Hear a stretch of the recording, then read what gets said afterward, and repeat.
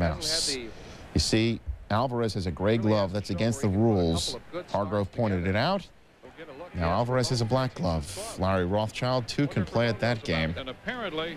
See, Bartolo Colon has a gray T-shirt. Doesn't match his uniform, so Colon forced to change to a red jersey. Can we play baseball, please? Thank you. Bottom of the fourth, Manny Ramirez busts out the whooping stick on Alvarez. Must be the color of the glove.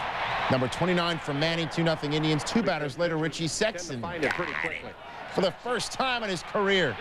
First Major League homer, 3-0 Cleveland. Top of the seventh, runners on first and second.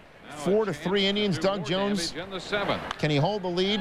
In this instance, yes. Fred McGriff pops out to third to end the inning. Now the eighth inning. Doug Jones gets Mike Kelly looking, part of a 1-2-3 inning for Jones. Then in the ninth inning, runner on the third. That's your tying run. Mike Jackson, 0-2 pitch, nasty. Quentin McCracken looking, and that's your ball game, 4-3. Bartolo Colon allowed 2 runs on 6 hits and 6 2/3.